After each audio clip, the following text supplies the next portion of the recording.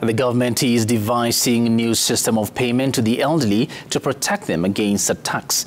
Tessie Musalia, wife to Prime Cabinet Secretary Mudavadi, also requested security officers to protect the aged from being robbed or swindled of money they receive through the cash transfer program.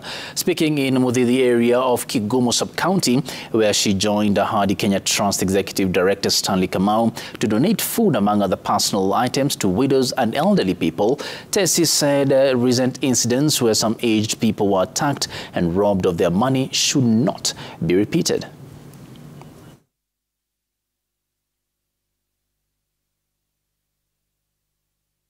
Hakikisha wazee wanapata pesa yao, wanafika nyumbani kisalama. So Bwana Commissioner, please, if you can, ensure that our mothers, our fathers wanafika nyumbani salama.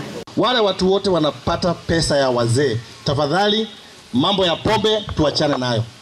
Hiyo pesa kidogo unapata, tafadhali usipeleke kwa pombe, si ndio? Na hiyo pesa kidogo, nimefurahi sana kuona my own mothers wako hapa, shoes na watu wengine hapa wamefanya biashara kidogo tu ya kushona hizi viondo. Tunashona viondo lakini hatupati uzi na hatuna kwa kuuza.